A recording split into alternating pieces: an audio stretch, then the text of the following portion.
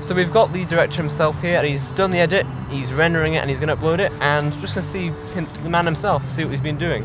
Now he's been editing it and directing it himself, he's been directing all the actors, and I think he's done a really good job, and we're seeing him right now. And like I said, he's been doing this film, and it's about zombies, isn't it? Yeah. Yep.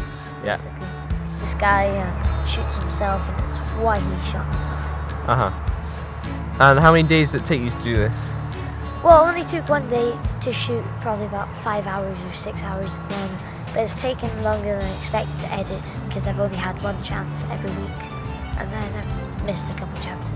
But it's been good. Yeah, and I hear that your actors actually really wanted to do this. I think some of them wanted a career, didn't they? Yeah, one of them wants to have a career in acting, and the other two just want to do it just really for fun.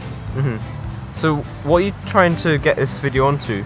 Well, I'm putting on YouTube and things, and I just want people to see what I can do.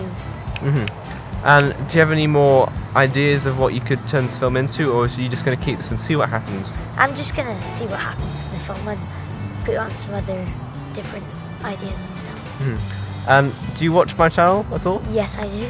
I'm one of your many subscribers. And do you have any recommendations for me for any future stuff? No, just keep doing what you do best. Do you know what I've been planning? No. Well, I'll be doing a lot more voiceovers and hopefully some more cinematic stuff, maybe some location shooting. Nice. Off to Belgium in a couple of weeks, and I'll get some footage there as well. That should be good. Yeah.